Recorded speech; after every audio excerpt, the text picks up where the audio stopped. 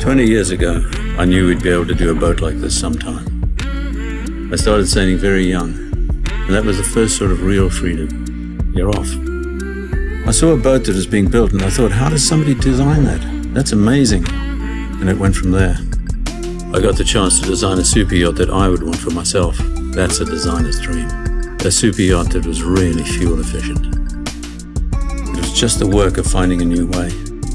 I came from a sailing background. The drive for efficiency with a sailing boat is absolute.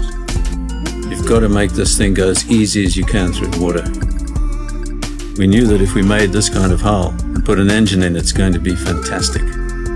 I've called this boat a design Everest. The shapes are different, the hull shapes are different. Nobody had powered a boat that light and of that length, and nobody knew how to do it. The structure is just a major engineering achievement. When the boat went in the water, everything was different. It uses 1/7 of the fuel. It's extraordinarily fuel efficient. It's just unheard of. And of course the range. This boat will do halfway around the world on 1 tank of fuel.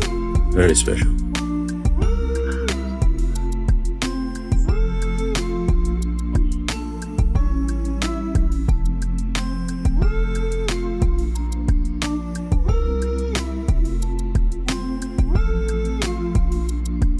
If this boat could change attitudes, that'd be great.